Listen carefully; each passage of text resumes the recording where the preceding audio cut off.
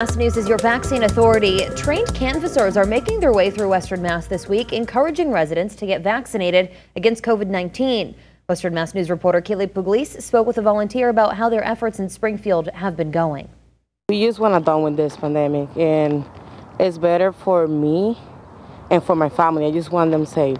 Groups of volunteers are walking door to door across the state, and they're hitting neighborhoods right here in Western Mass.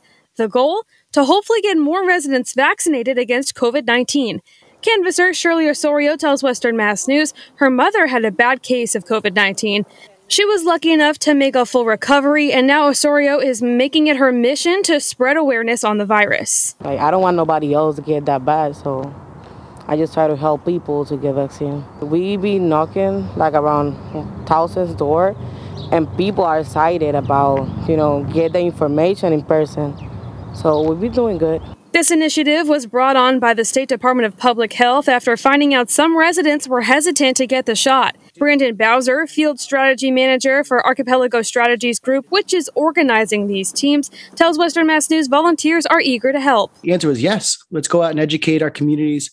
Let's go door to door. Let's talk to the business owners. Let's talk to the other community organizations. He says there are 4 teams of volunteers, 3 in Springfield and 1 in Holyoke, out there getting people information about both the virus and the vaccine. These volunteers are trained in outreach with knowledge about both the virus and the vaccine, and they're also HIPAA trained and certified.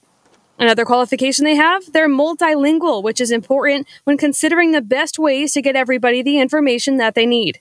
Many clinics are moving towards a walk-in system where you can walk up to a clinic and look for more information about that. But it's never been easy to make an appointment. Kaylee Pugliese, Western Mass News.